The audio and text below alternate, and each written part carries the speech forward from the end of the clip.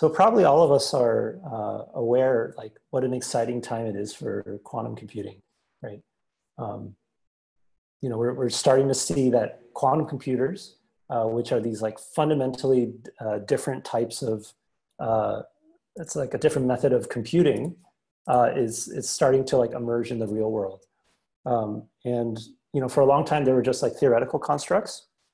But you know, now we hear of like companies like Google and IBM and Intel and like, you know, these startup companies, you know, they're racing to build these machines and trying to figure out how to make them solve useful and interesting problems. And I think, you know, a bunch of you are probably involved in thinking about these sorts of things. This class, though, it won't be talking so much about building quantum computers or even, you know, designing algorithms for them. So that's not really the focus of this class. But instead, we're going to talk about another reason why quantum computing has been so exciting these days. And that's because it's giving a bridge between many diverse areas of science, engineering, and mathematics, okay? You know, you see all these topics here that look very different, you know, normally don't look related to each other, but yet quantum computing is a bridge between them all. And as a bridge, it's causing basically a cross-fertilization of ideas that, you know, pushing the frontiers in all these fields.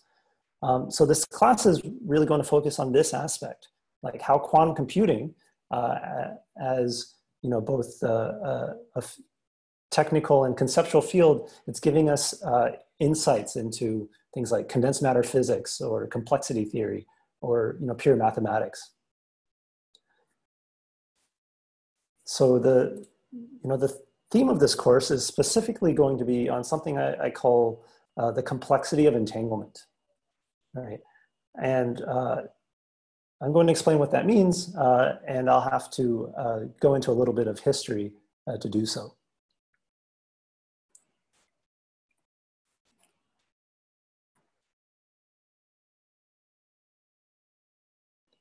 All right, so let's go back way back to the beginning of the 20th century. Back in the 1930s, you know, physicists were trying to grapple with this new explanation of nature that was called quantum mechanics. You know, it was just being worked out, and it was just really strange, and it has all sorts of weird, you know, concepts that you know, you've heard of, like things like, you know, wave-particle duality or superposition or the uncertainty principle or entanglement and things like that. And all these things were like super weird, and they were just trying to figure out, like, how does this relate to our previous worldview, our previous like understanding of nature? And it didn't take long for, you know, the leading physicists of the day to key in on one of these strange things called entanglement. And they realized that this was really more strange than these other things I've mentioned. So like in particular, in 1935, Einstein, Podolsky, and Rosen, you know, they were thinking really hard about this new theory. They realized that this quantum entanglement led to an apparent paradox, okay?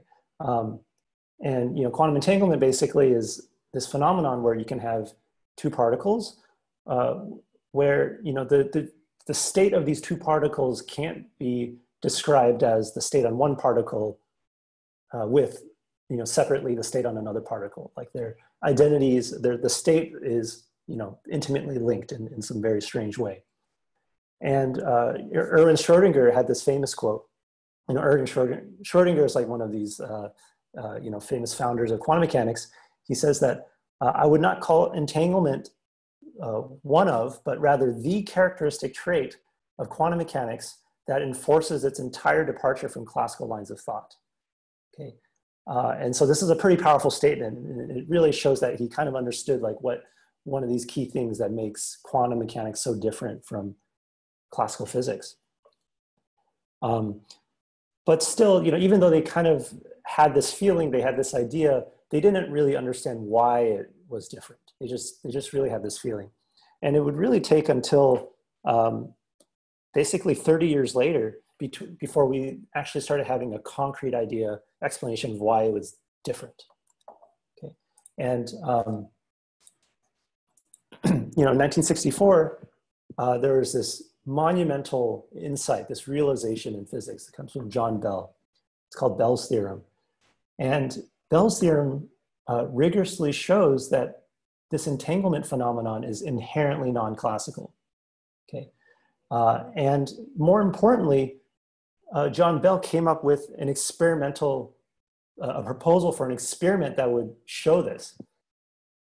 And to sort of get a sense of like how radical this is, you know, basically his theorem is saying that there's a prediction that quantum mechanics can make about entanglement that no classical theory, you know, he's not even talking about just one specific classical theory. He's saying all possible classical theories that you can come up with, as long as they're reasonable and they obey reasonable things like, you know, light can't travel fast, you know, things can't travel faster than the speed of light and so on. All such theories, no matter how you like try to work it, it cannot reproduce the same predictions as quantum physics. And you can run this experiment and you can see that what comes out in the real world is something that matches what quantum physics proposes. And that tells you that nature cannot behave according to a classical theory that, you know, people like Einstein would have wanted. So, you know, we'll talk about this later today, but this is, you know, sort of how entanglement played a central role in these, you know, these early days of quantum mechanics when people were trying to figure out, you know, what it all means. You know, but despite all of this, you know, people figured this out. John Bell figured this out, and but entanglement still didn't really play a very important role in physics for many years. For most of you know, physics in the 20th century, you know, people were focused on things like, you know, finding exotic new particles and you know, figuring out like the standard model of particle physics and so on. And all those things didn't really involve so much thinking about this entanglement phenomenon.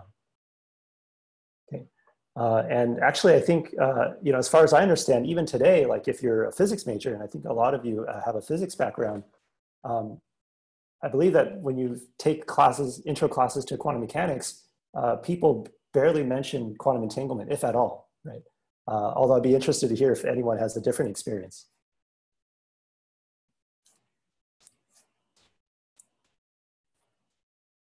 So, you know, this was the early days of physics. But let's fast forward to starting in the 1980s when people started thinking about something called quantum information. And this is where, you know, information theory, computer science, and quantum physics start colliding. And now entanglement starts to take more of a center stage in people's thinking about quantum physics. And the reason for this is that people started realizing a bunch of things. Number one, entanglement in quantum physical systems is a barrier to efficient simulation, right? So entanglement is the reason that if you have n particles, to describe them classically would require at least 2 to the n parameters to fully describe the state, right? An exponential number of parameters. And for, you know, for not, you know, and that's not small, this is just way too large, right, to describe. And this is a reason why trying to simulate quantum physics on a classical computer, on the computers that we're used to today, is really an intractable task. Like, we don't know how to do this efficiently. And it makes understanding quantum physics very difficult if we want to try to simulate it. But on the flip side, people also started realizing that entanglement is like a really useful information processing resource. So entanglement is not just this weird thing out of nature where you have these like linked particles and so on, but you can actually use it to perform interesting communication or information processing tasks. Like, you can use quantum entanglement to generate perfectly secure secret keys between 2 distant parties that they might want to use for a cryptographic task. You can also use entanglement for teleporting quantum states between one place and another, and so on, right? So once people wanted to do something with this quantum entanglement, then they started realizing, well, we have to understand it better. And also, like from just a fundamental physics point of view, people are starting to realize that entanglement is behind like some really exotic quantum phenomena that you see in nature, like things like superconductors, right? So this thing on the left-hand side is a picture of a superconductor. It's this little puck at the bottom, and cooled to some really low temperatures, and it generates things like this levitating cube. Okay, and really the reason that superconductivity is possible is people believe it's because of very large scale quantum entanglement between many particles. Things like these Bose-Einstein condensates are due to entanglement, and even things that are like super large, like cosmic in nature, black holes. Black hole evaporation, people believe it's due to quantum entanglement.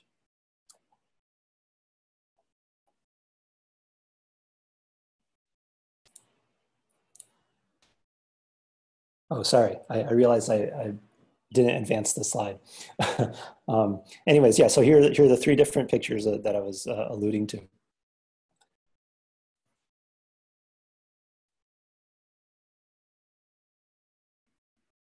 Okay, so back to this theme that I was mentioning, the complexity of entanglement. Well, what do I mean by this? It's a computer science and information processing perspective on this phenomenon. And this perspective has given birth to a bunch of really interesting questions that on the surface just seem completely unrelated. So here are some examples of these questions. Number one, can quantum systems that you find in nature, can you describe them using a small number of parameters? And if so, can these descriptions be efficiently found on a computer, classical or quantum? I just mentioned that entanglement is useful for information processing, but can unentanglement be useful?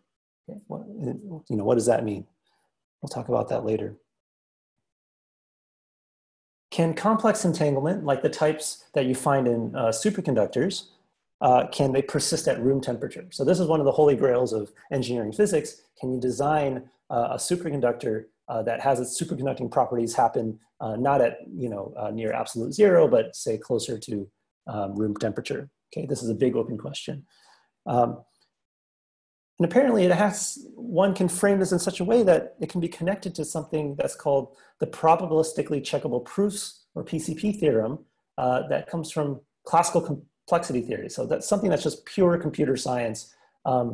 There's like actually, it turns out a deep connection between that and the notions of whether complex entanglement can persist at high temperatures or high energies. Okay.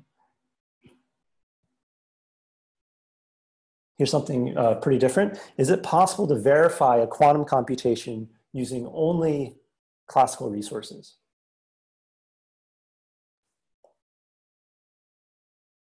And here's another one. What is the complexity of something called quantum multiprover interactive proofs? Okay. It's kind of a mouthful. And whatever that thing is, what does it have to do with whether nature can be finite or infinite dimensional? And furthermore, what can this tell us about long-standing open problems in pure mathematics, right? Specifically functional analysis and operator algebras. So this is like a wild collection of different questions. And in this class, we'll see how all of these questions relate to each other. And a lot of them are active areas of research. We don't have the answers, but for some of them, we do have answers, and we'll learn about that. So, so this is like a brief introduction to what this class is going to cover, at least thematically. Any questions so far before I jump into things like the class mechanics? Oh, sorry, I just saw everyone's message about the picture.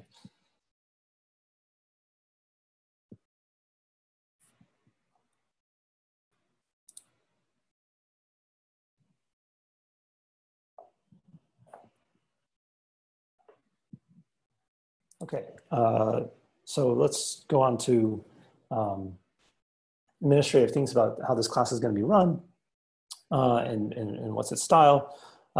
So this class is going to be a theory course. So, we'll be proving things.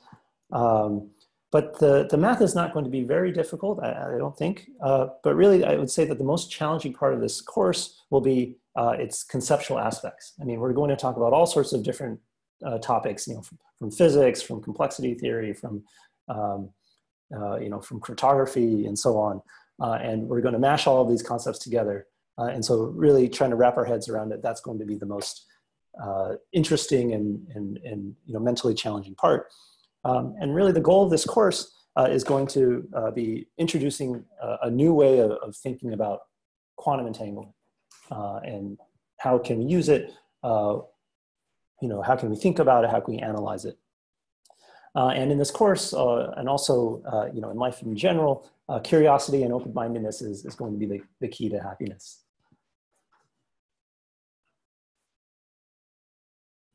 Okay, so what do you need to know for this course? What are the prerequisites? Not a lot, but I'm going to assume that you're very comfortable with some basic things. Things like mathematical proofs. You should be comfortable with seeing a mathematical proof and understanding it, how it works. Basic linear algebra. Okay, I won't use anything more than first year linear algebra. But it's basically, I'm going to assume that you're very comfortable and you've seen it a lot. In terms of notation, I'm going to assume that you're familiar with this Bra-Ket notation that's used in quantum mechanics and quantum information. Concepts like tensor products, measurements, density matrices. Basically, I'm going to assume. And we're going to see a little bit of quantum circuits, but you won't need to know any specific quantum algorithms or anything like that. A good benchmark for seeing if you are comfortable with these prerequisites are the first two chapters of Ronald DeWolf's lecture notes on quantum computing. There's a link to it in the class syllabus, so you can take a look at that.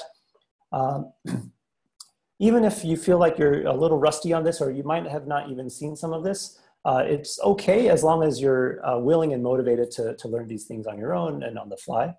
And if you're not sure, just feel free to send me a message and ask me and talk to me about it. Be more than happy to help you figure out whether you have the appropriate background.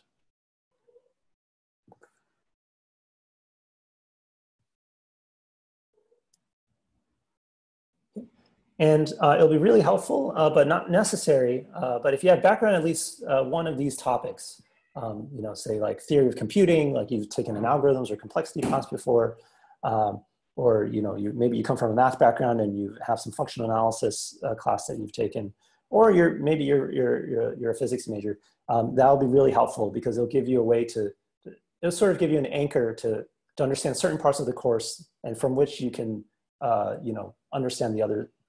The other parts.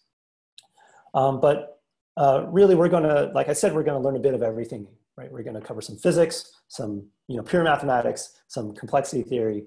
So, if you're a physicist, get prepared to learn about some theoretical computer science. If you're a computer scientist, maybe you'll learn about some functional analysis for the first time. Good. Let's see. Okay, now let me turn to the syllabus and continue with that. Good, okay, so this is like the class information. The course website, this is where I'm going to post things like the lecture notes, links to recordings of the lectures, and also the problem sets. Okay, so almost all of the things will be posted up there. We're going to use Slack as a way to just discuss and ask questions in this course, or ask questions about like the problem sets or the lectures, or just talk about things related to the course in general. So I highly recommend that you join the Slack, and it'll be a way for us to keep in touch with each other throughout this course. we're going to use this Zoom link. Hopefully the Zoom link won't change. And since you're in this lecture, you have this passcode. But if you lose it for any reason, you can just email me.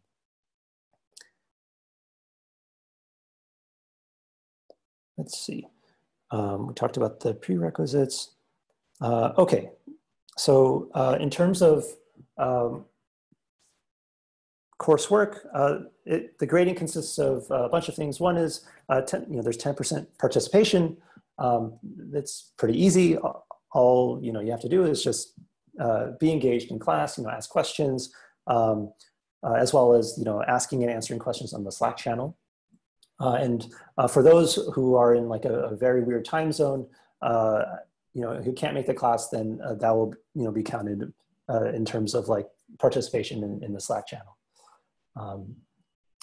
So hopefully we get some lively discussions up, especially once we start getting the problem sets out.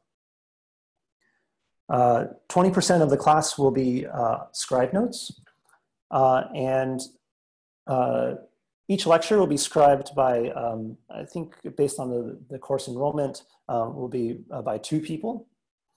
So I'll set up a sign-up sheet where people can volunteer for, sign up for different lectures that they want to scribe for. I'm going to provide a LaTeX template pre-filled with some of my rough notes that I've written for myself. And then what you and your partner will do when scribing a lecture is you'll just sort of fill in the details and make it nice. And ultimately these scribe notes will be posted online, not just for this class, but also for other people outside who are interested in this material, and they can read it and use it for themselves.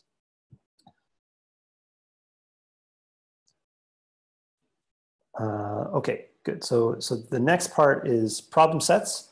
I think there's going to be 3 problem sets in this course. Collaboration on problem sets is encouraged, highly encouraged, but please keep your group sizes to 3 or less. And when you write up your problem solutions, your write-ups should also have the name of your collaborators, and everyone has to submit their own solutions. And we're going to use something called CrowdMark. Maybe some of you have seen this before. It's just an online submission website where you can just upload your homework. And then finally, outside of the problem sets, there's going to be a final project in this course. And in pairs, basically it's just a chance for you to explore a topic of your interest a little more deeply. So you're gonna pick some topics. I'll have a list of suggested topics that you can read. You can read the relevant papers and write a short report of what you learned. If you want to do original research, that'd be awesome, super great, but you don't have to. You can do, at the very least, you should do like an in-depth survey of the particular topic. And later in a couple weeks, I'll post a project guideline.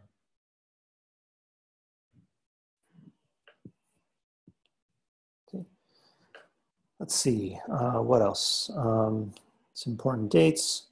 In the syllabus, I've written a list of topics that we'll cover. There's 12 meetings of this class, and so there's 12 topics. Yeah, so that's the course mechanics. Any questions so far?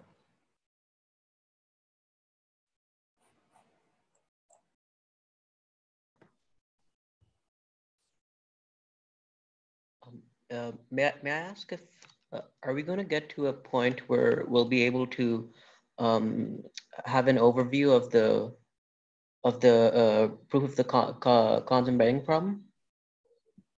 Hopefully, yeah. So this will come a little later in the course. So in this section where it talks about MIP star equals RE, those 2 lectures will be devoted to covering the connection between this Connes embedding problem that you mentioned and MIP star equals RE, and show the connection and also talk about, I mean, we won't be able to see all parts of the proof because it's quite long, but at least the basic concepts and the outline of what's going on. Thank you.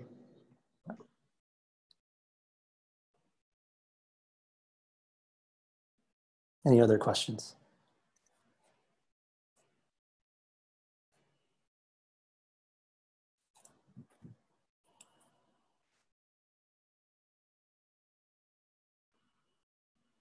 Okay, so let's jump into the first, the first main lecture. So today we're going to do a very quick quantum information refresher. I said that I'm going to basically assume that you've seen it before, you're comfortable, but it's always helpful to just get a very quick refresher. And in particular, we're going to talk about Bell's theorem, the thing that I mentioned earlier. And talk about, in particular, this thing called the CHSH game. So I'll start that for the next, talk about that for the next 30 minutes. We'll take a 5-minute break and then continue on. So let me now turn to this notepad. Hopefully everyone can see it. Okay. Oh, actually, speaking of which, I need 2 scribes for today. Would anyone like to volunteer for scribing today's lecture? And it's pretty simple because, actually most of the notes are done. You just have to turn them into complete sentences and so forth.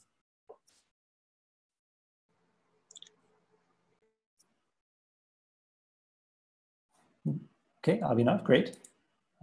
And Dipanshu. Okay, cool. So we have our first 2 volunteers. Let's get into it. So brief quantum info refresher.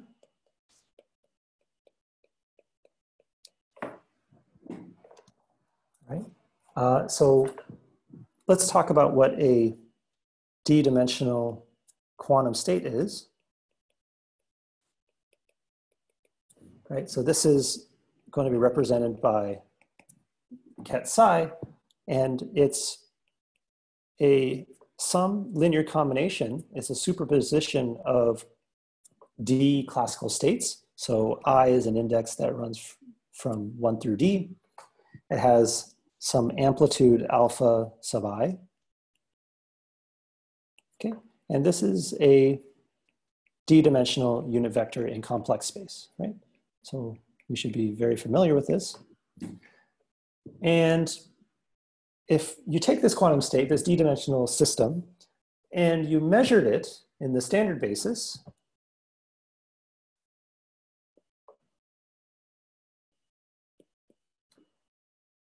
if you measure psi, so what does this mean? The standard basis is just the basis that's spanned by each of these elementary vectors, ket1, ket2, up to ket d. You're going to obtain an outcome. You're going to obtain one of these d classical states with probability the norm of alpha I squared. Right? Okay. And furthermore, your state psi, it collapses.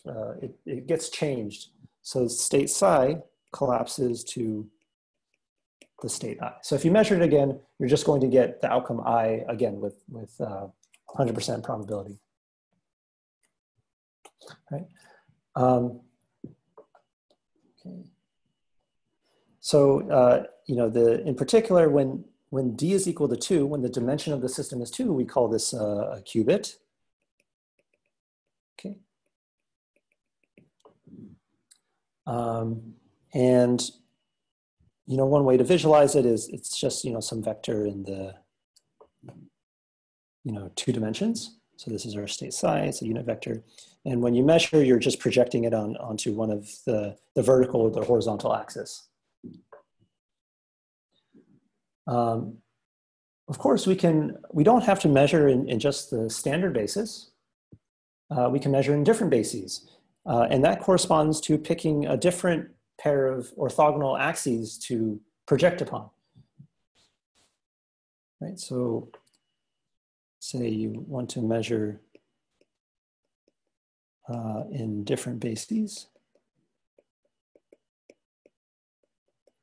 And so in the two-dimensional case, that would correspond to, say, measuring not along the horizontal and vertical axis, but say along this diagonal basis.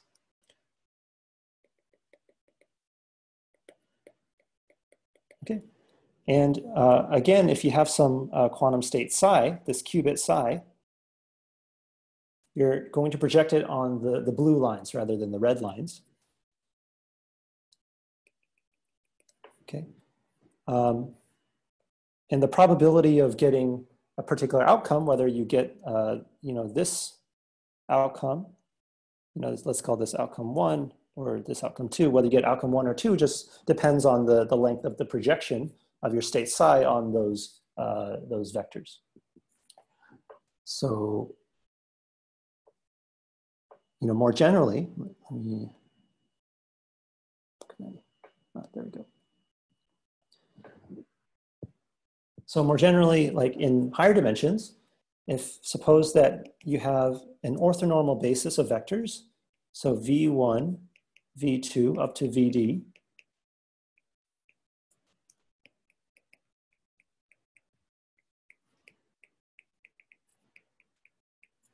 so this is an orthonormal basis for the space CD. Orthonormal meaning that all of these vectors are unit vectors. They're all orthogonal to each other. If you want to measure a d-dimensional state according to this basis B,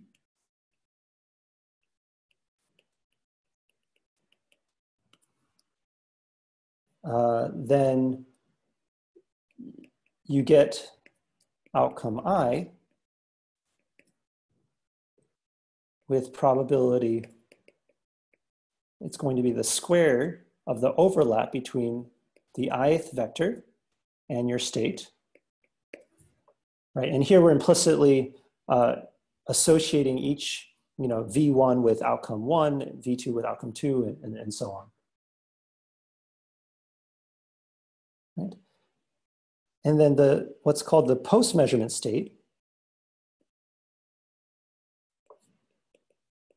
the state psi will collapse to something. It's going to collapse to one of these, whichever vector Vi you got the outcome for.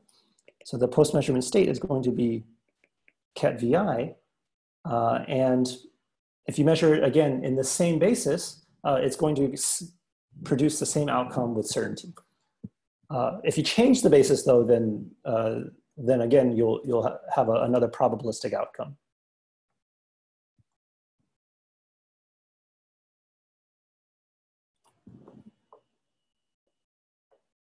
So this is how you measure in a different basis. Let me generalize this just a little bit.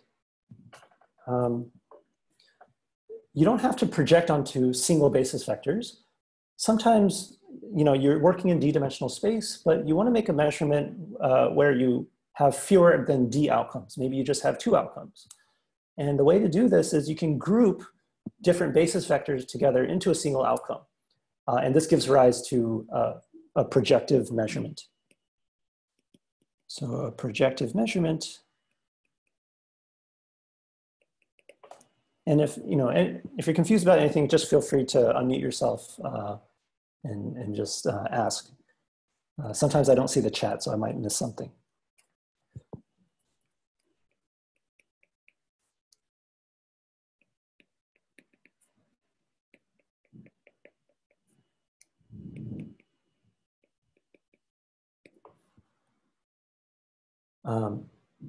Okay, so what do I mean by this? Well, I'm going to say a K outcome projective measurement. It's going to be a sequence of projectors, projection matrices, okay, P1 up to Pk.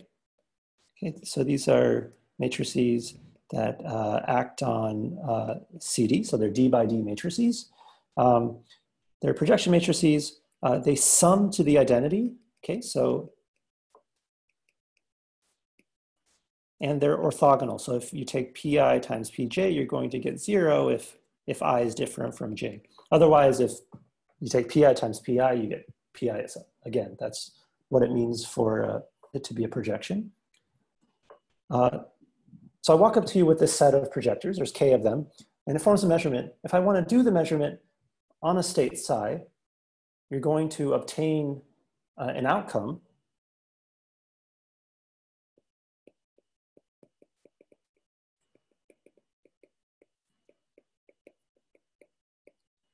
You can get outcome I with probability. It's going to be the norm of the projection applied to your vector, the squared norm. So you take your projection, you apply it to your state, you get a number, you get a shrunken vector. How long that shrunken vector is, that's going to be the probability. Another way of writing it is, this is the projection matrix Pi sandwiched by, oh, whoops, there's no,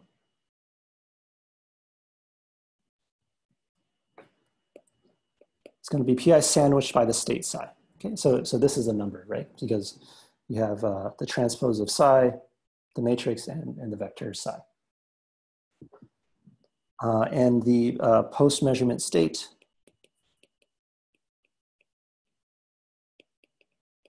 well, you're going to take the projection, and then you're going to divide by whatever this probability was. Okay. So this is, this is a vector.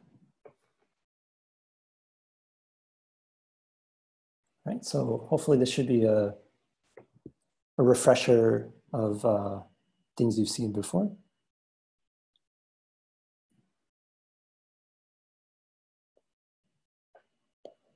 Let's move on.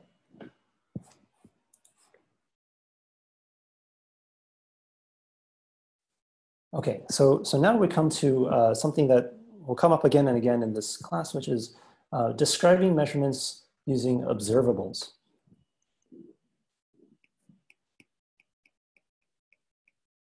Okay, what are observables? Well, it's a convenient way of describing measurements. An observable is basically, it's just a Hermitian matrix. Okay, Hermitian means that the matrix is the same as its conjugate transpose. Right? A is equal to A dagger.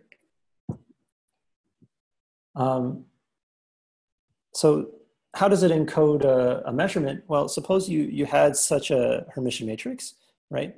Observable. Let me call it M. So an observable M. Since it's Hermitian, you know that you can diagonalize this matrix, right? So diagonalizable, meaning that you can write it as the sum of 1 through k of some real numbers lambda k times a projection, I guess it's lambda sub I, times a projection p sub I. So, the lambdas are all going to be distinct real numbers. And the PIs are projections. Right? And the lambda I is going to be the eigenvalue of this matrix M corresponding to the projector PI. Right? So clearly, once you've diagonalized it and you've found all these projections, they're all orthogonal. They sum to the identity. So it specifies a projective measurement.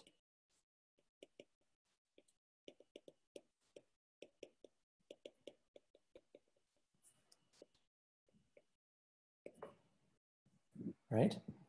Okay, what about these lambdas? What is their role?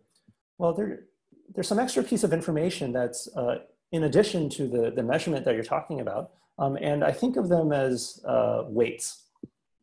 So the lambda i's are weights. And the way they play a role is you can use them to calculate what are called expectation values of an observable with respect to a state. So if someone walks up to you with an observable M,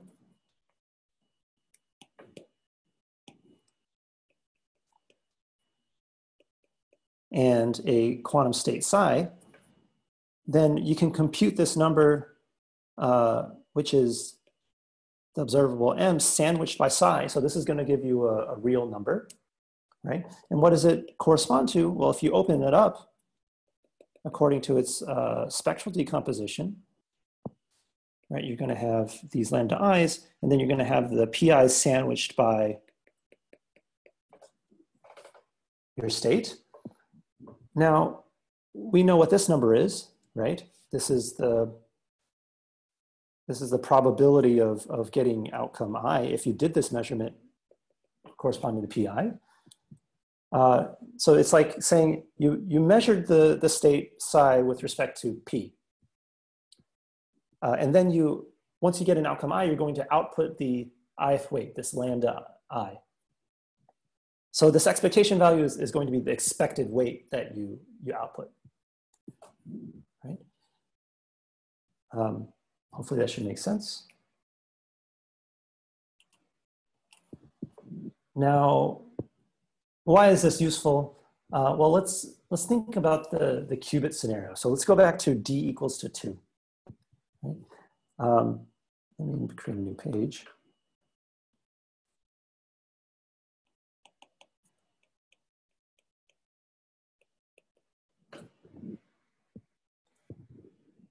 So let's say you walked up to me with an orthonormal basis for two-dimensional space. So you had two vectors. I'm going to call them V0 and V1. It's a basis for C2. Rather than carrying around this, these two vectors whenever I want to talk about this particular basis, I can instead package it into a single matrix. So I'm going to package it into this 2x2 matrix, this observable that I call M, and it's going to be the difference of two projectors. It's going to be P0 minus P1, right? And what's P0? P0 is going to be the projector onto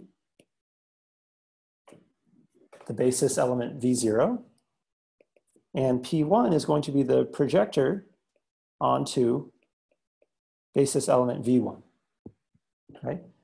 Or another way of writing it is you can write P0 as the outer product between V0 and itself. P1 is going to be the outer product of V1 and itself.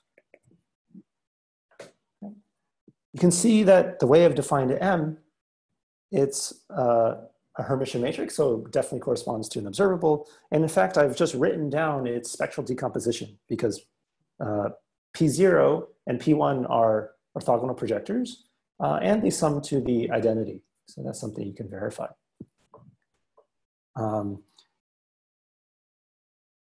Another thing to say about this, I mean, this is kind of trivial, but the first basis vector V0, this is the +1 eigenvector of M, right? Like if you take M, you multiply by V0, you're going to get V0 itself. V1 is going to be the -1 eigenvector of M,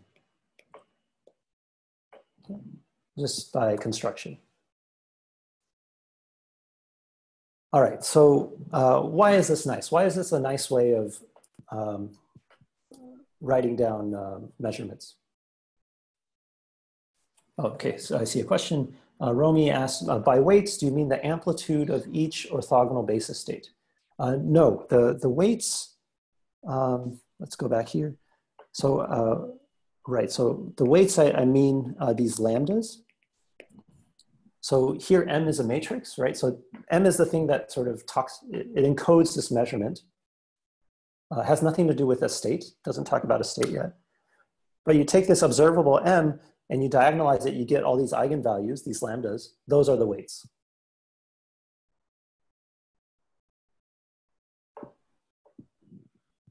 Does that make sense? And what this expectation value is, it's average weight if you measure according to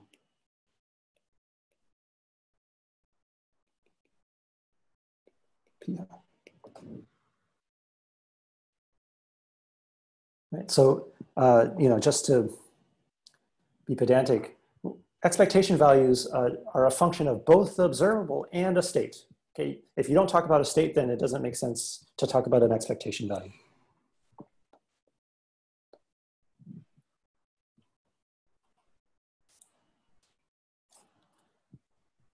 Good question. Okay, so yeah, I've taken this this base as B, and I've neatly packaged it into one object, this 2x2 matrix M. So M is a 2x2 matrix. And let's say I walk up with a qubit. So psi is some arbitrary qubit. And I want to know what is its expectation value with respect to this measurement M. In the way that I've defined it here. So psi is a qubit. Its expectation value, well, just expand it out. Well, it's going to be P0 sandwiched by the state minus P1 sandwiched by the state. Well, we know what P0 is. This is the probability of obtaining outcome 0 if you measured in this basis, minus the probability that you get outcome 1.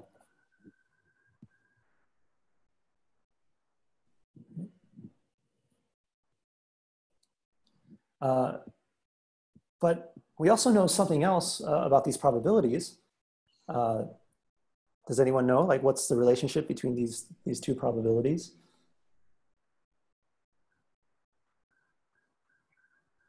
They sum up to 1. They sum up to 1, exactly, right? Because you either have outcome, oh, great. They either have outcome 0 or outcome 1. So if you use this relation, then you get that this is also equal to twice the probability of outcome 0 minus 1, or equivalently, it's 1 minus twice the probability of outcome 1. Okay, so for qubit observables, this is like a really nifty formula to have, like to relate expectation values of this observable with probabilities of getting outcome 0 or 1. And we're going to see really quickly why this is a nifty tool to use.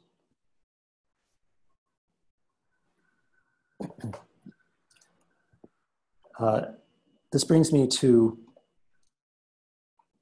an important class of qubit observables, the most important class of qubit observables.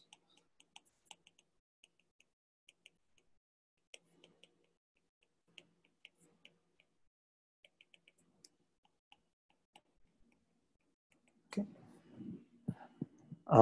There are these 4 matrices. Probably a lot of you have seen these before. The first one's going to be the identity matrix. You know what the identity matrix is.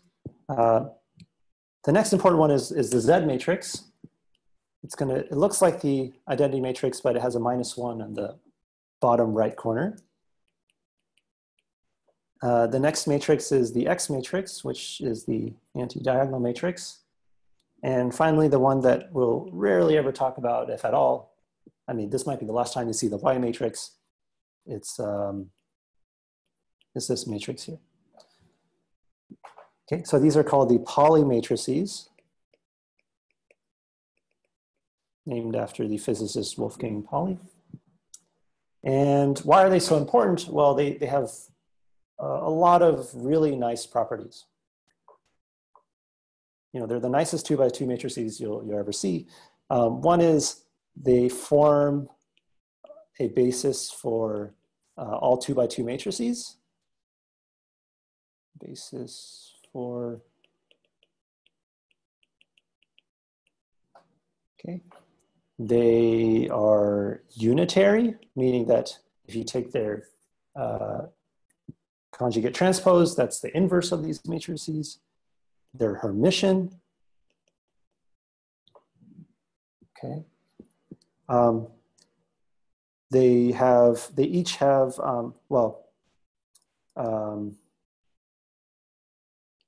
X, Y, and Z have eigenvalues plus and minus 1, right? So they have 1 plus 1 eigenvalue and 1 minus 1 eigenvalue. They square to the identity. Like if you multiply them by themselves, right? I mean, these are simple properties, but they're important. And importantly, X, Y, and Z all pairwise anti-commute. Okay, so a question, Shangyan asks, for 2x2 matrices, are you referring to real matrices? No, I'm referring to complex ones. Walid is asking, do I mean a basis of Hermitian matrices? No, not necessarily. If we allow complex linear combinations, then it doesn't need to be Hermitian.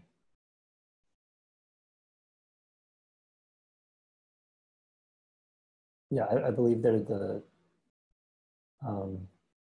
yeah, they should be a basis for all complex 2x2 matrices.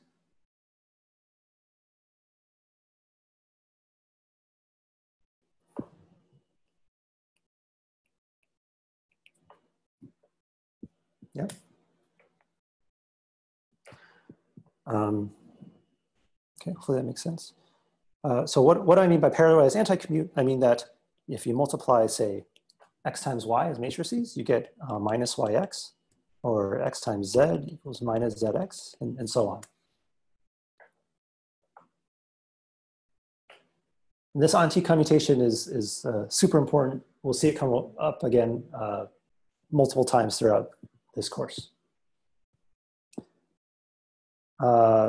Okay, so maybe let's do a quick pop quiz.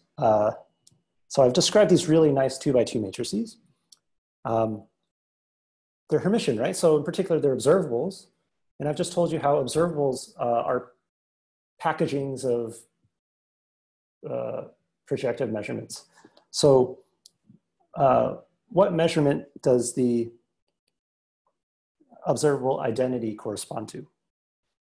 Like, yeah, what are the projections?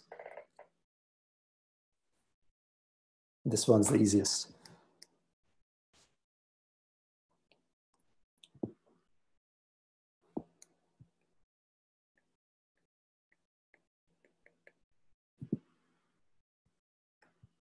The same as the original ones. I guess what I'm asking is like, it corresponds to some measurement, right? So if you diagonalize it, you're going to get projections onto what basis? Okay, How I think almost has the right answer. Great. So Walid says it's projections onto x-axis, projections onto y-axis. That's absolutely correct. So we can write it as projections onto this particular basis. But of course, the identity is diagonal in every basis. So you could have written any, any orthonormal basis here, right? But it only has 1 plus 1 eigenvalue, so it only has one outcome that ever occurs. Like if you measure the observable corresponding to the identity, you're always going to get one outcome, right? And it kind of makes sense. The identity shouldn't do anything. And it's not going to change your state. The post-measurement state of the identity measurement is just the state itself. Okay? So that's maybe a bit trivial, but that's what it is. It only has 1 plus 1. We call it the plus 1 eigenspace. All right. Let's see, the more interesting observables. So the Z observable corresponds to what measurement?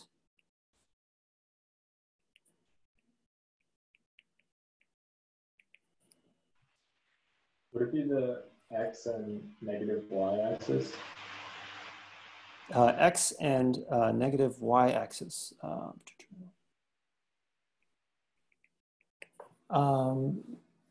It's, hold on, I want to make sure that I say the right thing here.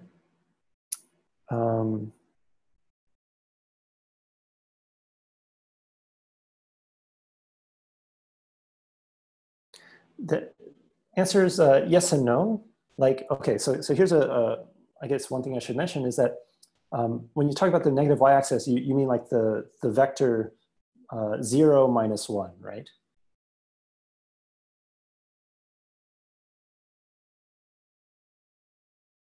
I forget, who asked this question?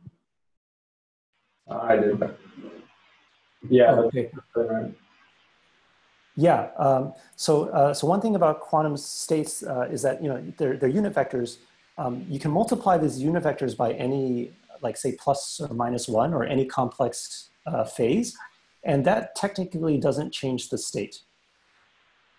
So we actually kind of consider all of those vectors the same. So it's going to be, so Abhinav writes, it's plus 1. So the plus 1 eigenspace is the projection onto the x-axis. And sort of alluding like to tie in what Kyle was asking earlier, this also could have been projection onto the minus x-axis. It's actually all the same. It doesn't, mathematically, it doesn't change the operator. Because when you multiply, and when you're taking these outer products,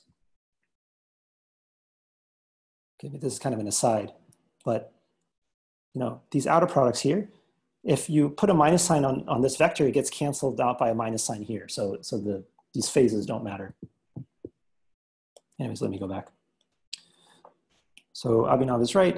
You have the plus 1 eigenspace is the projection onto the x-axis, and the minus 1 is projection onto the y-axis. So it looks the same, right? Between the identity and the Z observable. The difference is that in the identity, we're bundling together the X and Y axes as one outcome, whereas for the Z measurement, we give them two different outcomes. Okay, great. So this is, in other words, another way of putting it, this is just the standard basis measurement. Okay. And the last one here that we'll talk about before we take a 5-minute break is the X observable. So what measurement does this correspond to?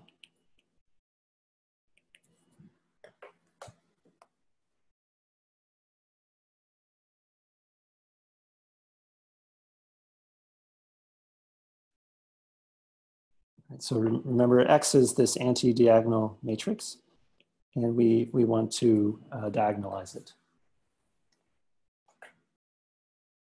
Okay, Sajjad says it is plus 1 eigenvector onto the plus state, so projection onto the plus state. Well, what's the plus state? It's the equal superposition between 0 and 1, exactly. And it has the minus 1 eigenspace, which is the projector onto the minus state, which is the same thing, except you have a minus between these two states. Right? Just to draw out, this is this basis. This is plus 1 and minus 1 outcomes. And here for the X, we have a let me make sure I get my drawings right. This is the plus 1 axis, and this is the minus 1 axis. Right?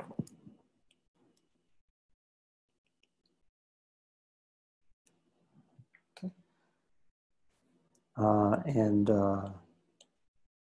Yeah. And we won't talk about why because it's not important. Really, the most important polymatrices we'll ever talk about are Z and X. Standard basis and this diagonal basis, the X basis. Okay. So how about let's take a 5-minute break. Let's come back at 5:10, and we'll continue on.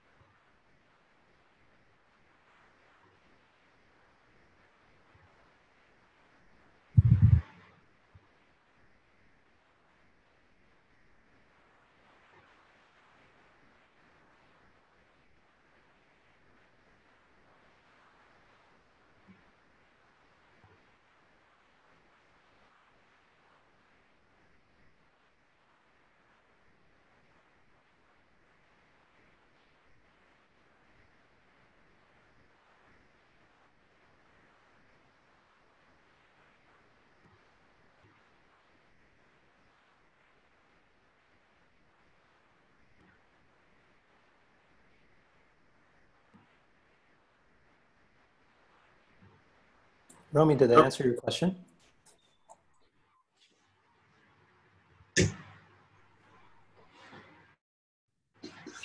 Just unmute myself.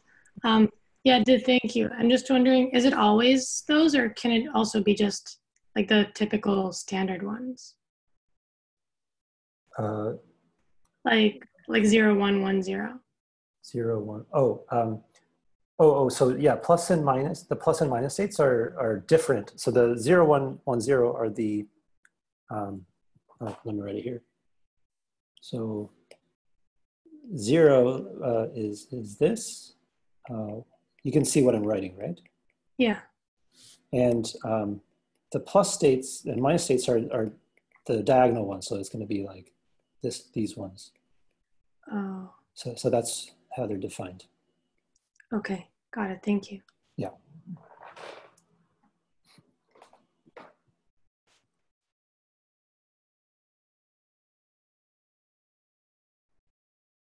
Cool. So let's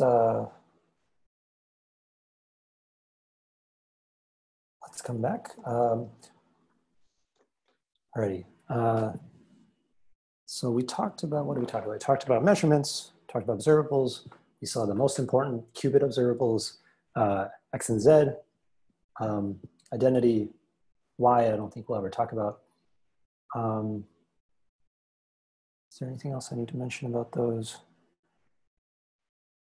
Okay, yeah, so if this is going a little fast for you, then you can take a look at, say, Ronald DeWolf's lecture notes, or actually there's lots of different resources.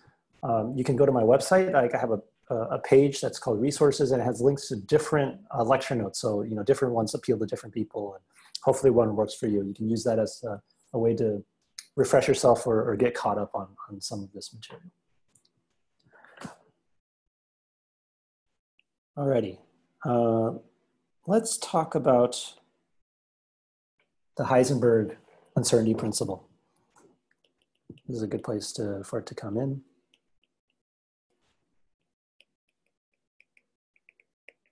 Oh, sorry, and then Cheyenne had a question.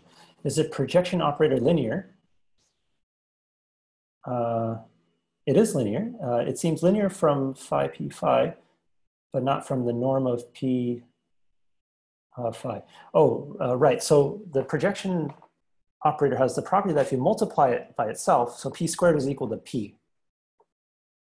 So does that answer your, so maybe does that answer your question?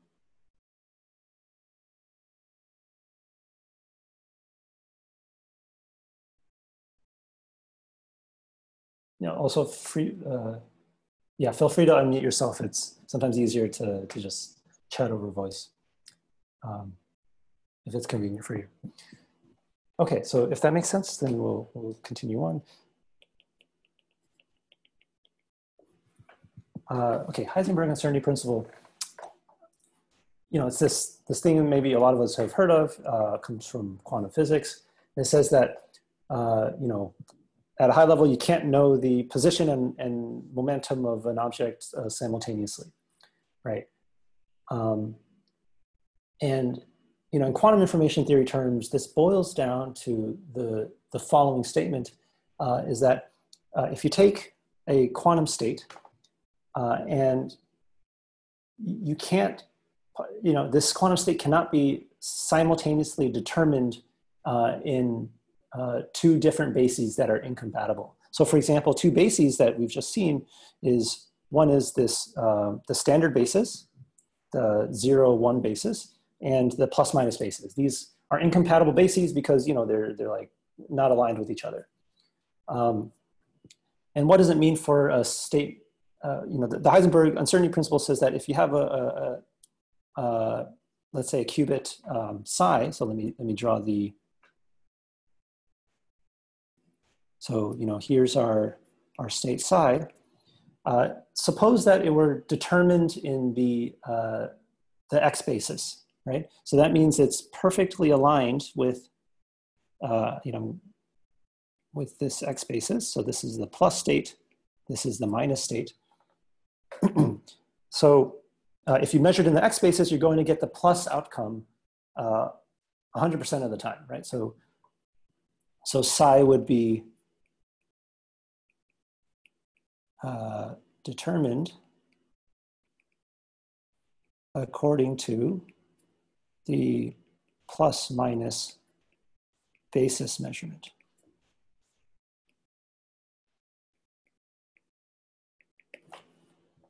But now imagine you took psi, and instead of measuring in the plus minus basis, you measured in the standard basis. Well, what would be the outcome?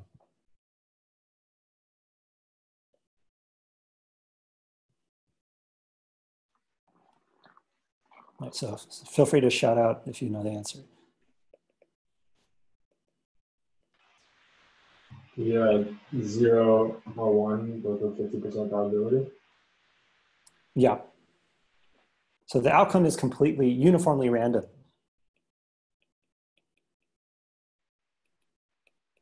Right?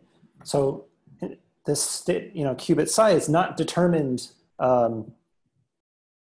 in the standard basis, right? It's completely random. Or conversely, if you have a state that's determined in the standard basis, then it's going to be uncertain in the X basis, right? So, I mean, that's really all the Heisenberg uncertainty principle is saying. And you can make this more quantitative. You can say, well, suppose that a state psi is only somewhat determined. You know, it's not 100% determined in one basis. If you take a completely incompatible basis, you know, then it'll also tell you how uncertain it is in that other basis. But the uncertainty principle is saying that, you know, there's going, you know, when you combine the two uncertainties, it's always going to be at least something. It's always going to be at least, you know, pretty uncertain at least one of the bases.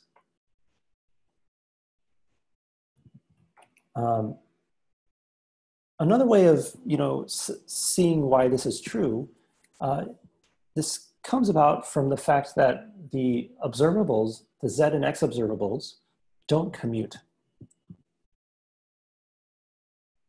So it's a consequence. I mean, you can see it's a consequence of the picture I just drew, right? It's like very intuitive, but algebraically, you can see it from the fact that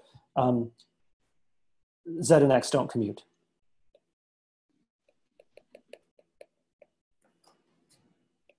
Anti-commutativity, right? That's kind of a mouthful, of Z and X, right? So why is that the case? You know, suppose for contradiction that there was some qubit psi that was determined in both the Z and X bases, right? So if psi is determined, meaning that if you measure it in either basis, you get one outcome all the time, like with probability 1. What does this mean? It means that the psi is going to be an eigenvector of these two observables simultaneously.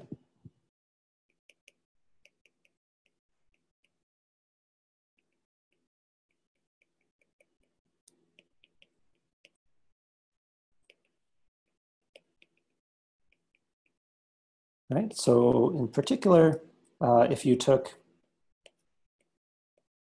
Z and applied it to psi, you're going to get some eigenvalue alpha times psi. You know, and this eigenvalue is not going to be 0. It's going to be plus or minus 1. Oh, and then Juan had a, you know, guess the answer. It's because they don't commute.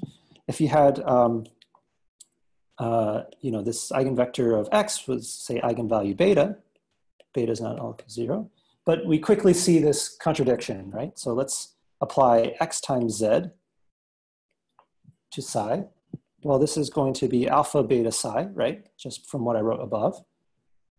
But on the other hand, X times Z as a matrix is equal to minus ZX as a matrix. And this is equal to minus alpha beta times psi.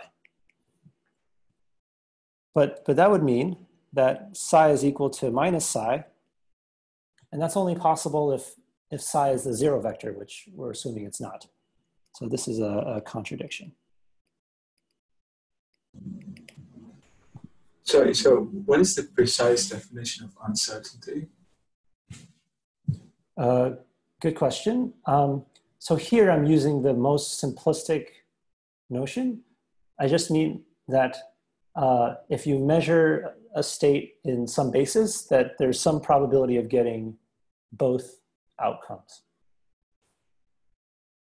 Or to put it another way, if there's no uncertainty, it means if you measure in a certain basis, you're always going to get the same outcome with 100% certainty. Okay, thanks. So you aren't making it technical, right? Not a precise formula, let's say, for uncertainty. Yes, the more precise statement would be, that if you measured, let's say in the X basis, you get some variance or some standard deviation that's measured by delta X.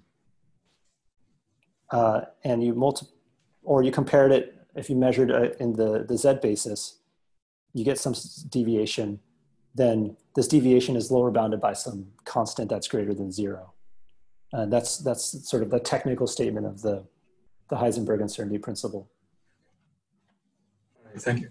Yeah. So, or rather the quantitative.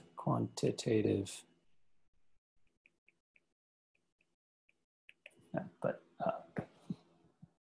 that is conceptually, but again, this, you can derive this from the fact that the Zx is equal to a minus xz,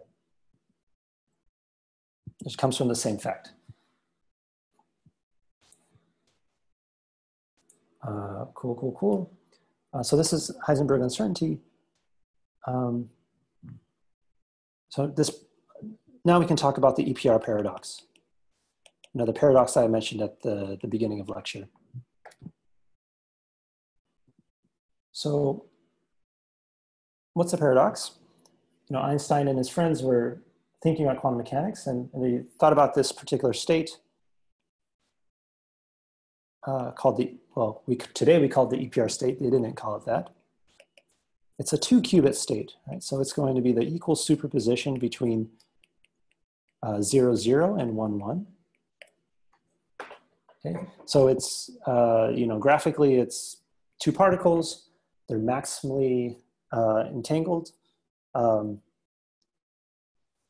they imagine taking the 2 particles in this EPR state and separating it by vast distances. You just move, put one in one end of the galaxy and the other at the opposite end, right? So we have 2 particles here. Their shared state is this EPR state. And they started just thinking about, well, what are different things you could do to it? Well, you can measure the 2 particles. And so let's imagine that what you can only do are local measurements. So one person has one particle and the other person has the other particle. And we'll call one person Alice and the other person Bob. So let's think about different things they could do. Let's say they both decided to measure their particle in the standard basis.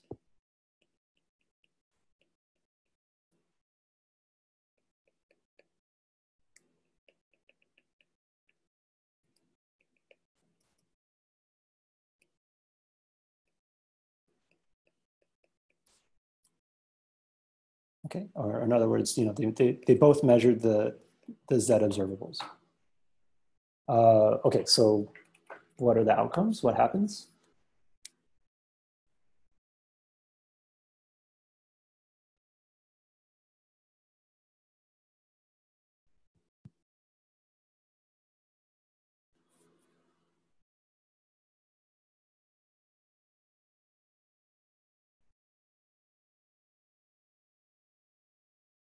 So if Alice, forget Bob for now, if Alice decides to measure her qubit, right, the left half of the EPR pair, then what are the, she gets 0 or 1, right?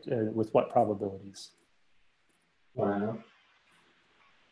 1/2, exactly, right? So Alice is going to see a uniformly random bit. What about Bob? So get whatever Alice didn't get.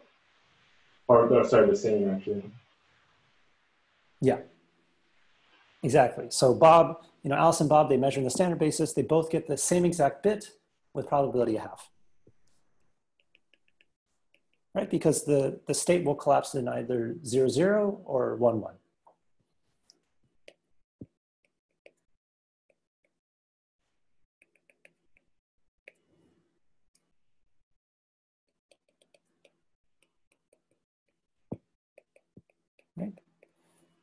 right? So, this EPR pair allows them to, get totally synchronized coin flips, and the coin flips are unbiased. Okay, pretty easy. But suppose they decided, hey, let's not measure the standard basis, let's measure it in the X basis.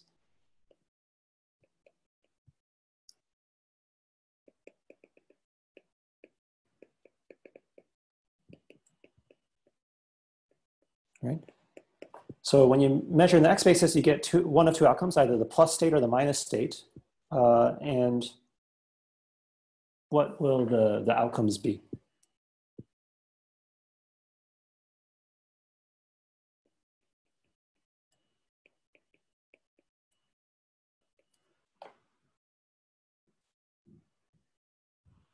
Or yeah, let's start again with Alice. So she's going to see this, plus and minus with what probabilities?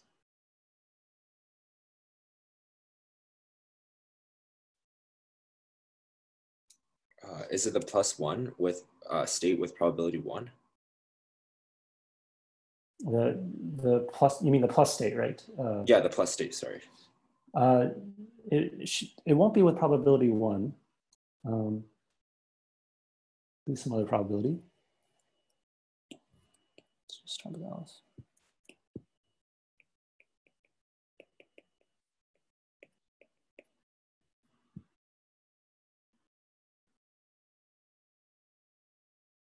Well, maybe let's go through the calculation together, because I think actually this will be instructive. So let me.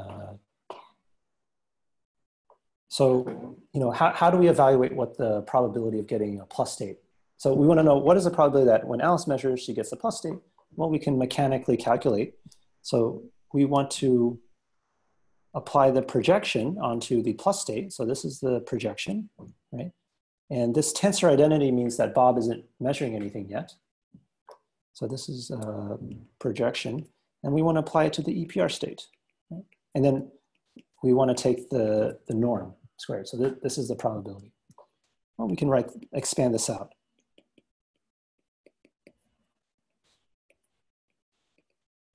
Right, so we get a 1/√2 0, 0 plus 1/√2 1, 1.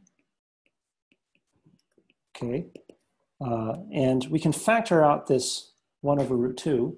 It's going to get squared, so this pulls out a 1/2 in front, right? And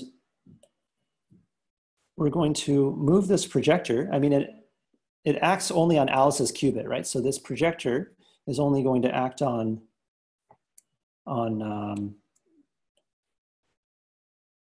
those qubits, right? So what does that mean? We're going to do the plus state, right? This is a projector applied to the first 0, tensor Bob's state, which is 0, plus, and I'm just sort of writing this out in like a very pedantic way, but hopefully this will be helpful. And this is going to be the projector applied to Alice's qubit 1 with Bob's qubit being 1, right? Well, this here is a number because it's, it's the inner product between two vectors. What is the overlap between, what is the inner product between the plus state and the 0 state?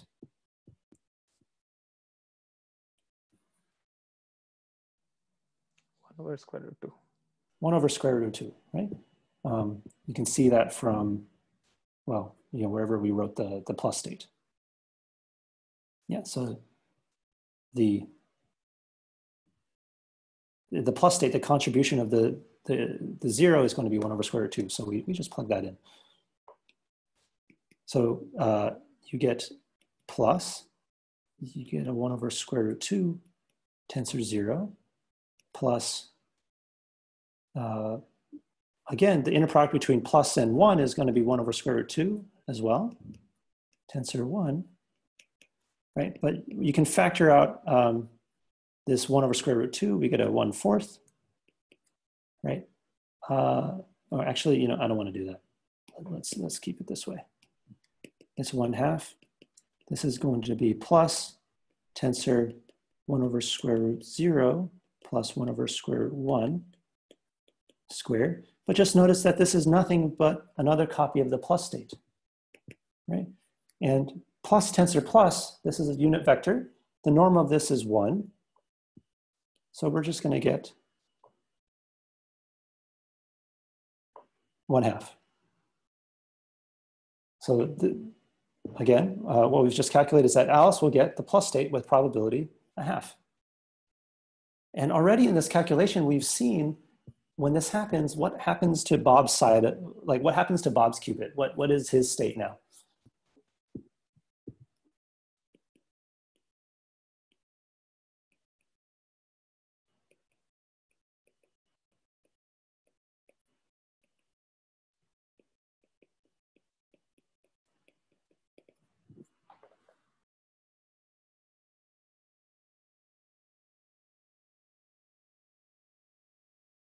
Good, the plus state, right? You see here that, you know, when Alice does a measurement and she obtains a plus outcome, then this is what Bob's state turns into. It also turns into the plus state.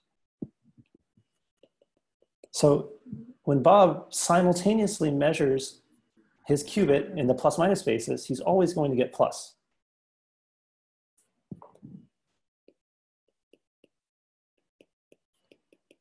Okay, so they both get, Alice and Bob get plus plus with probability 1/2, minus minus with probability 1/2, right? So that's kind of funny. Even when they change their bases, as long as they use the same basis on both sides, this EPR pair is always going to have them have matching answers.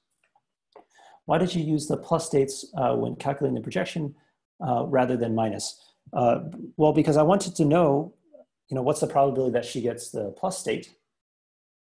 So that means I have to take calculate the projection onto the plus state. Does that make sense? Yeah, exactly. You just do the exact same calculation, but you replace with all minuses. And you'll see that Bob's state will also collapse into the minus state. And where did that minus come from? Well, it came from this term. You have a minus 1, right? The inner product between the minus state and the 1 state is going to be minus 1 over square root 2. So that's why it all works out. Alrighty. Okay, so hopefully that makes sense. Where were we going with this? Good.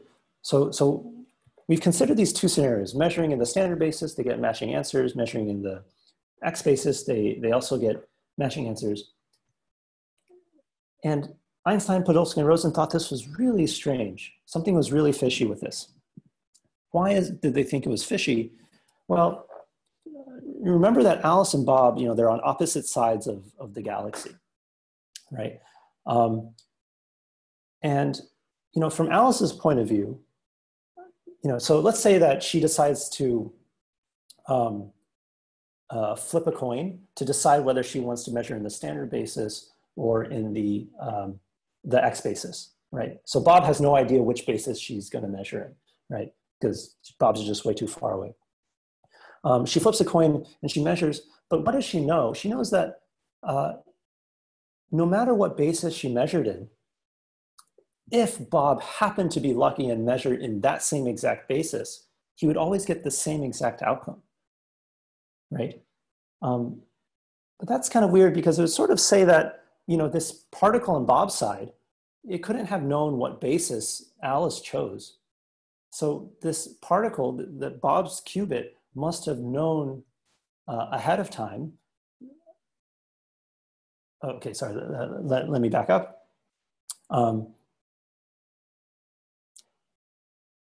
So when Alice measures her particle in the standard basis, and let's say she gets a 0, right?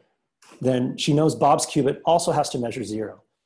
So from Alice's point of view, this tells her that Bob's qubit maybe really was in the 0 state the whole time, right? We just didn't know it, like it's just due to our own ignorance or whatever, but really after the fact, we learned that it was in the 0 state, okay? But if Alice, on the other hand, decided to measure in sorry, that's Schrodinger's cat. If Alice decides to measure in the X basis, then, let's say she gets the minus outcome, then she knows in her head that Bob's state must have also been in the minus outcome. So, putting all of this together, like Alice would reasonably conclude that Bob's state was both determined as the 0 state and the minus state at the same time. But we know from Heisenberg's uncertainty principle that this is not allowed. Like Bob's qubit cannot be determined in these two bases simultaneously. Does the reasoning make sense here?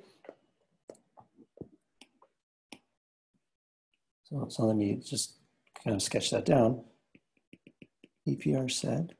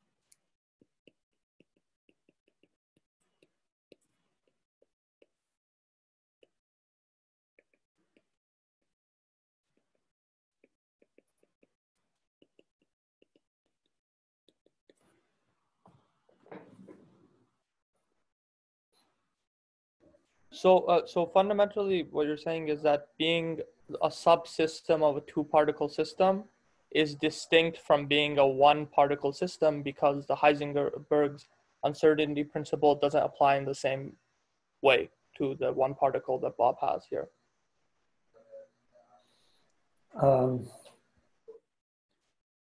Well, this is sort of what they were confused about. They were trying to figure out exactly this. Like they know for the one particle system, Heisenberg's principle is definitely true. I mean, we just saw proof of it. But they're trying to reconcile it with this same calculation that we did. And let me make it clear, like, oftentimes people say that Einstein didn't understand quantum mechanics, or he didn't believe in it. I mean, he understood it extremely well. I mean, in fact, like he discovered a lot of the principles of quantum mechanics, and he trusts that the calculations are correct.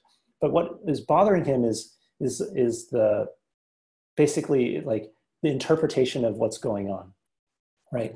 And basically what they had in mind, and they had an implicit assumption, which is that each of these particles have like a defined state. Like, like basically, EPR is assuming that because Bob is so far away,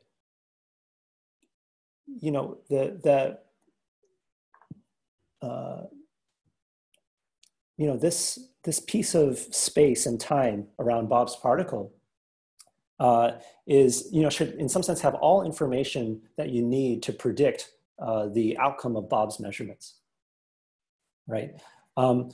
And Alice's reasoning is, well, if I did the measurement A versus measurement Z versus measurement X, I would have gleaned some knowledge about what Bob's bubble would what information Bob's bubble has.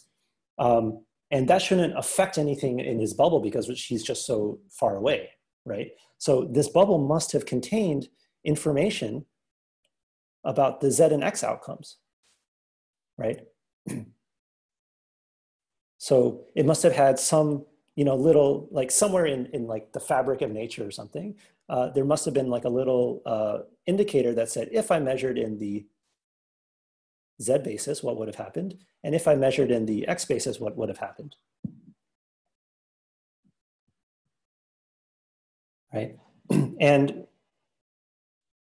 you know, Alice's thought experiment is telling you that, you know, however I measure it, it's going to pin down what, you know, basically the Bob's qubit as being determined in both of these bases. Okay, so Gary has a question. I don't understand how this violates Heisenberg uncertainty. If she hasn't made a measurement yet, then Bob's qubit hasn't been determined in any basis. So this is the thing that EPR didn't understand. So, you know, they're thinking of like what's really going on behind the scenes, like what is Mother Nature doing? And I think what they intrinsically believed is that, you know, Mother Nature is sort of like keeping track locally for every particle what measurements on it is supposed to produce, right? And you know, if you look at the mathematics of quantum information, you know, you're right. Like Bob's qubit isn't determined yet, right? If Alice hasn't made a measurement, but what Einstein, Podolsky, and Rosen are saying is that, well, the mathematics of quantum information doesn't say this, but it should, and so therefore it's incomplete. It's missing these extra pieces of information, these lambdas that I've just written, that would tell you about it. So this is the thing that there was like, well, you know, there has to be a better theory of nature that that explains all of this, right? Because otherwise, it would sort of indicate that somehow by doing a local action on her part, Alice could, you know, instantaneously affect the state of Bob's system. And this really bothered Einstein. I mean, it doesn't affect it in a way that would allow Alice to communicate to Bob. But, you know, when you look at like what's happening, like you're still collapsing this quantum state in an instantaneous way. At least that's what the mathematics sort of seems to suggest. And that sort of thing like really bothered Einstein, you know, because, you know, he created relativity after all. And so they concluded, all right, there has to be a replacement theory for quantum mechanics that gets, you know, removes this instantaneous long-range collapsing of states. Okay, Xin Cheng is asking, sorry, what does 0, 0, and 1, 1 mean exactly? So those are, so this is a superposition of two classical states, you know, the two particles being in the state 0, 0 or the state 1, 1.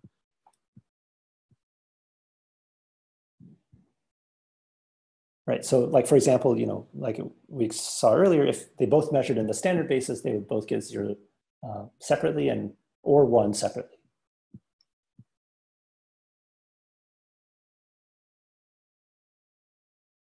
Okay, any other questions about the EPR paradox?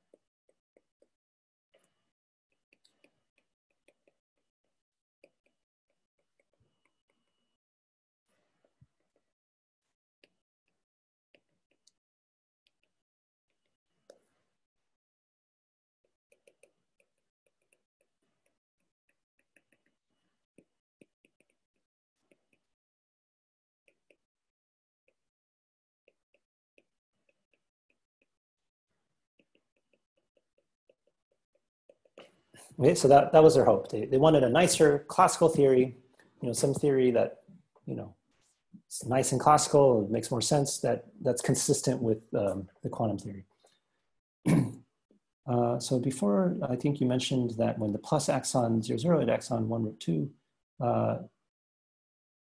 So the plus doesn't, it acts on the first, you know, 0, 0 refers to two particles, right? The state of two particles. And the plus projection is just something that Alice is doing. So it just acts on the left-hand 0 or the left-hand 1. right? So, when I say 0, 0, that just, that's talking about two particles, the left one and the right one. And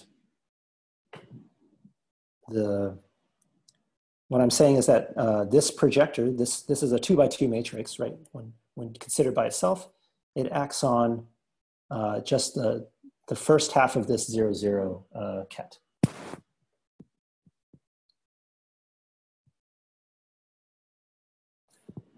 Okay, I think we're close to, when would it act on the second half? It wouldn't act on the second half. So Bob's, when Bob applies his measurement, then that's when it would act on the second half.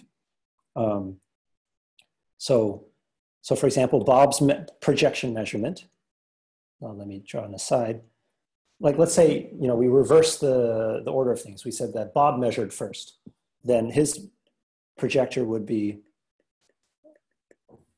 this plus tensor identity. Like, this identity means Alice isn't measuring yet.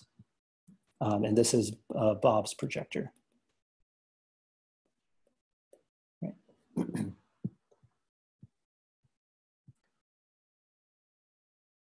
Let's see. So Waleed is asking, is the accepted resolution to the paradox that one has to abandon the principle of locality? See, what's a good way to answer this? Yes and no. So I think it gets confusing here because these terms, okay. So one answer is yes. It's saying that fundamentally, like, the only way to mathematically describe what's going on in a satisfactory way is to say that underneath it all, there's some non-local behavior going on. Like, I do something in this part of the galaxy, it somehow changes the state at, somewhere else in the universe. That sounds really freaky, but it's not in a way that allows you to instantaneously communicate with someone at the other side.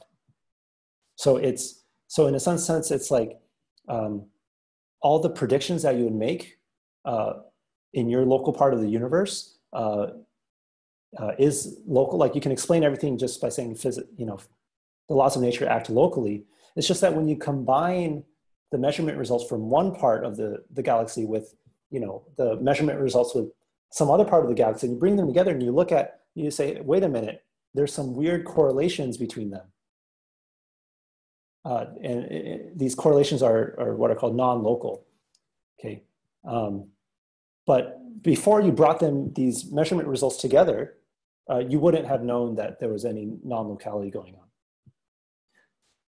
Okay, so maybe a vague answer, but maybe you got something out of it. Okay, Shin Yang is asking, what if EPR doesn't exist in nature for Alice and Bob? You mean the EPR state?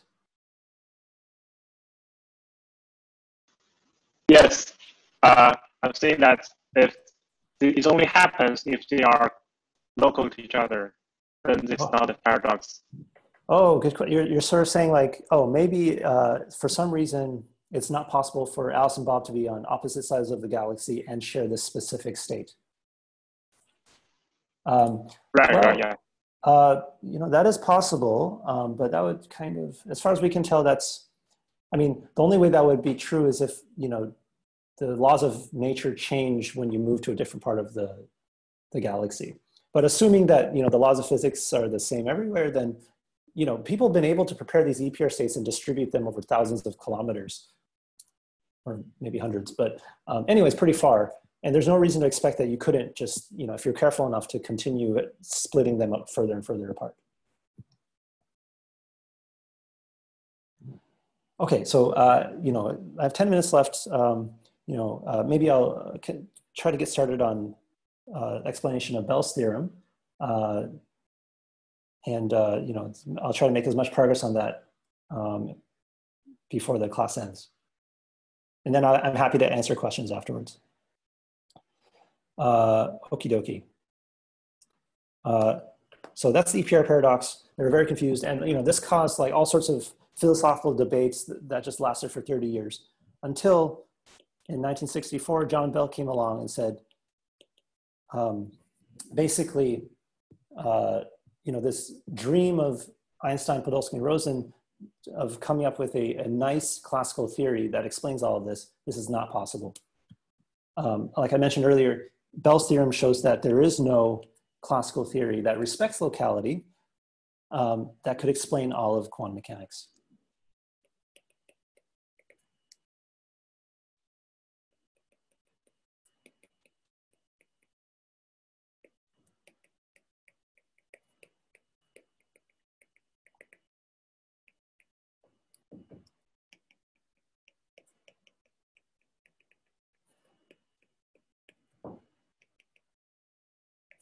Right? No matter how clever you were, you cannot fit a local classical theory around quantum mechanics.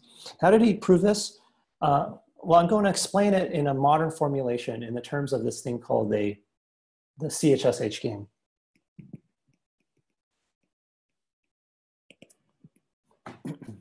Okay. And this game, I mean, it was discovered after John Bell, you know, the way we explain it now is sort of like much simpler than it was originally formulated. The way it works as follows, you know, let's take our two favorite people, Alice and Bob, and let's think of them as players in a game, right? So they're really far away from each other, right? And so far that they're not able to send signals to communicate, but instead they play this game with a referee who's in the middle.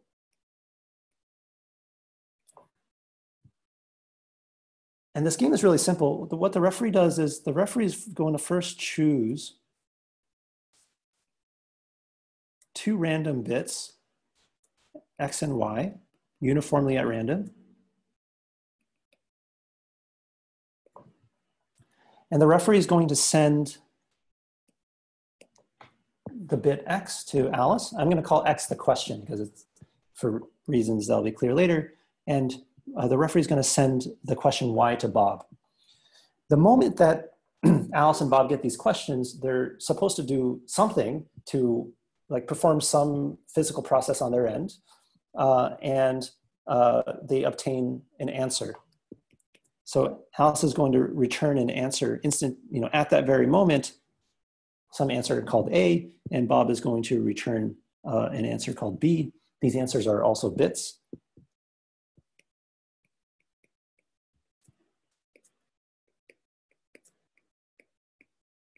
Okay, and you're going to send it back to the referee. And at that instant, the referee is going to decide whether Alice and Bob win the game. And they win the game if A plus B is equal to X times Y mod 2. That's the game. It's very simple. It's just one round. Alice has no idea what Bob's question was. Bob has no idea what Alice's question was, but they're still supposed to produce these answers A and B that satisfy this predicate, this condition. Okay. Okay, it's kind of a strange game. We can now think, well, how well can Alice and Bob win, right? So Alice and Bob, they know the rules of the game. They know that this is what they're going to be tested on. So they want to come up with the best possible strategy to win it with the maximum probability. Okay, so what is that maximum probability?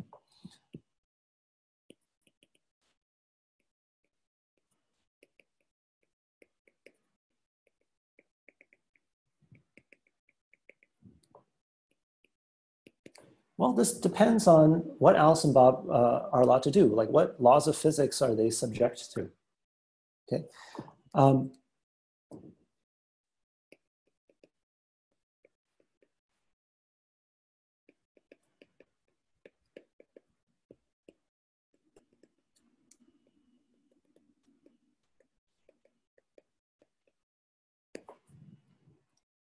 So suppose that Alice and Bob followed a classical theory. Like, you know, they followed some theory that EPR would have liked, right? So that means that Alice and Bob use some classical strategy. So if Alice and Bob use a classical strategy, So what's a classical strategy? Well, a simple type of classical strategy is if Alice and Bob are deterministic, meaning that Alice's answer, A, is some determined function of her question. So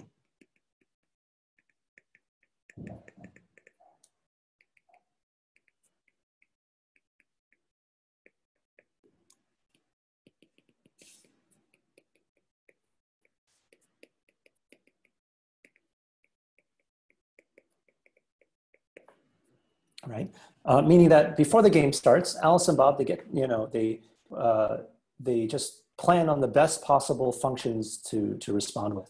So Alice picks some function f that maps a question to some answer, and Bob he also comes up with a function, right? And so their answers are just going to be f of x and g of y.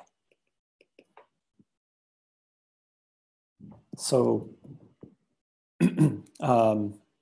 yeah,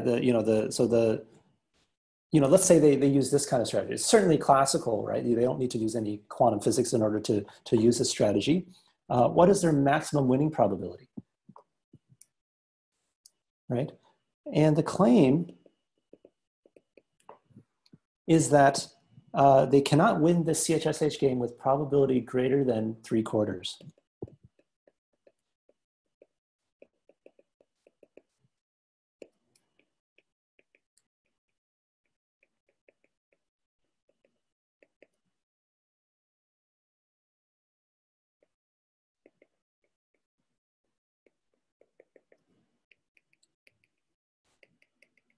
Right, and when I say 3/4, I mean over what probability? Well, the questions x and y were chosen at random, so over the choice of the questions, they cannot win more than 75% of the time. Right, and there's an easy way to see this. Basically, no matter what functions f and g Alice and Bob decide upon ahead of time, they're always going to output wrong answers at least 1/4 of the time.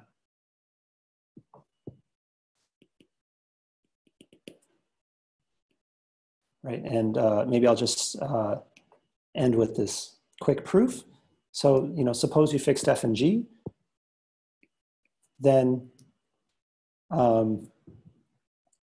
there's 4 possibilities, right? Because for her questions. So, assume for contradiction that they picked f and g that satisfied the game winning condition 100% of the time. So when x is equal to 0 and y is equal to 0, then this is the sum of their answers, right? These are their answers, is equal to the product of their questions, which is 0. If Alice gets 0 and Bob gets 1, then this is still 0. Also 0. But if they both get 1, then somehow magically their answers is also equal to 1, right? And all of this is modulo 2, right? But you can easily see that there's a contradiction here, right? Because if you sum up the left-hand side, you sum up all 4 equations. Since we're summing up everything modulo 2, if you sum up something twice, it just cancels itself out, right? So f0 plus f0 is equal to 0. f1 plus f1 is equal to 0. Same thing with the g's. But on the other hand, if you sum up the right-hand sides, you get 1, right? So, we get a contradiction here. So it's not possible to find functions f and g that satisfy all of this, right? So they can't have a deterministic strategy for winning this game. Like at least one of these conditions must be false. Right, makes sense? Okay, so that's, if they use a deterministic strategy. What if Alice and Bob use not necessarily a deterministic strategy, but they're allowed to flip random coins, you know, to like say randomize their strategy. You know, maybe that can help them win this game better. And okay, this is really the last thing I'll mention.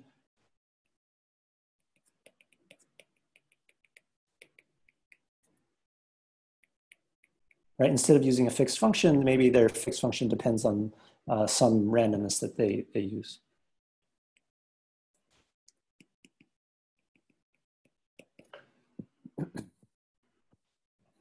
Right, and what that means is that their functions, you know, their answers, you can model it as it depends on their questions, but some additional source of independent randomness R.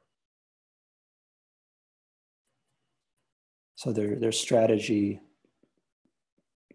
is some function f of an R, and G depends on Y and R. Maybe this synchronized R allows them, helps them win.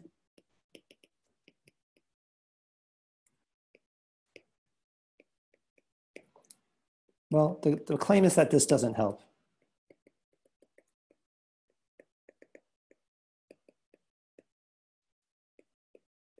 Okay. This doesn't actually, you know, they might as well use a deterministic strategy.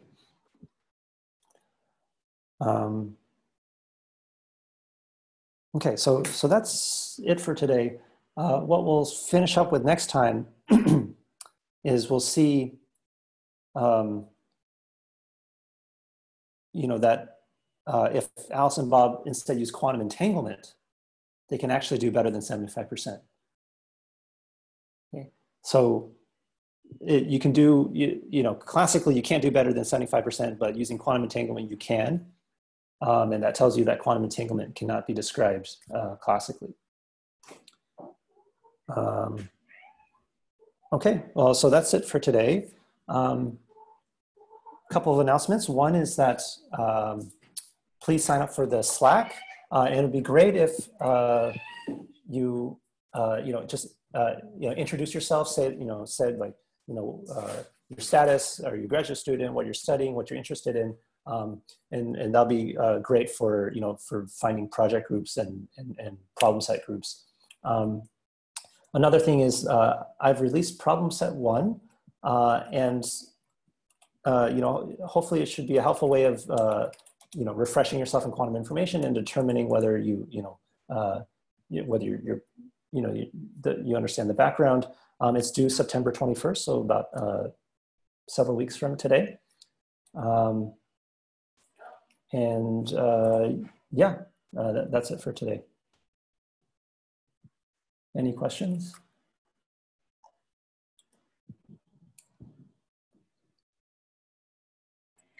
I actually cannot find the Slack link, the invite link. Can you reshare it on the Quarkus? Oh, sure thing. Yeah. It's in the syllabus, but let me post it. I'll post it a couple times in different places. Yeah, sorry. Yeah. Thank you very much. Yeah.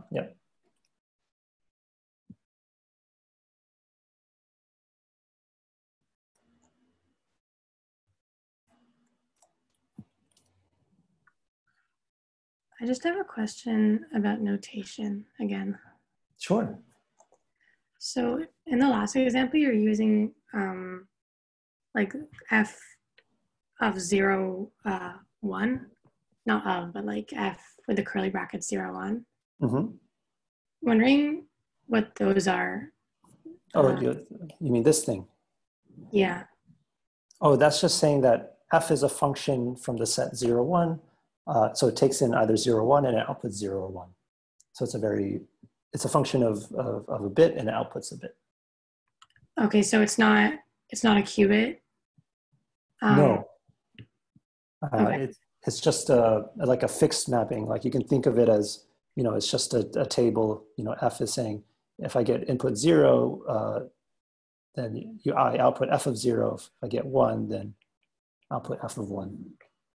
Okay. I was trying to relate it to the qubits and I was getting confused. Okay. Oh yeah, here there's nothing quantum. Like so far I'm just talking about classical stuff. Okay, got it. And then one more question. For the 0, 0 and the 1, 1, Mm-hmm. I was a little confused. Like with the with, I guess, why would it would apply to the first one and you would get 1 over root 2. Like in the first blue arrow. Like as to why that would apply to the first 0, and then you mentioned that you would get like 1 over root 2. Oh, right. So let me draw a little aside. I think it might be just notation for me, or yeah. So so let's forget. Let's say there's just 1 qubit. So let's say I had 1 qubit in the state 0, and I applied a projection, like say the plus projection, or let me say it again. I wanted to project the 0 qubit onto the plus state. Okay. So mathematically, that looks like this. This is a matrix, right? Because it's the outer product of a vector with itself, which is, it's a matrix, times a vector. So you're going to get a vector out, right? Yeah. But we're going to also use this nifty, like this is why this bracket notation is helpful, because we can sort of move around these together. So this is the same as just plus, and then I'm going to move the plus and the 0 together, right? Like algebraically, these are exactly the same things, but I'm going to regroup them so that this is a vector times its transpose, and this is a number. Vector times its, okay. Right, so this is going to be like a row vector, which is the plus state times the column vector. Yeah. Which gives you a number. And then you're left with a vector. I mean, which all works out, right? Because you're multiplying matrix times a vector, you get a vector. It's going to be the plus state times this number. Well, what is this number? Well, it's the inner product between the plus state and the 0 state, which is 1 over root 2. Like, okay. So it's not just 1 over root 2, it's 1 over root 2 times this vector plus. And that's because we can rearrange the bras and cats. Exactly. Yeah, got it. Thanks so much. Mm-hmm.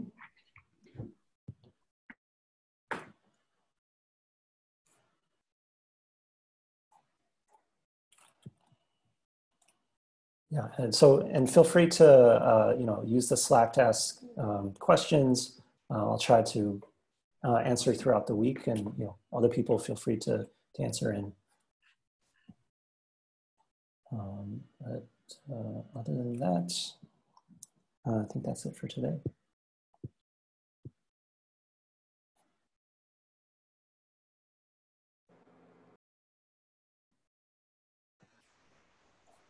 Bye, guys. All right. See ya. Yeah. Thank you very much. Bye-bye. Bye. Bye, thank you.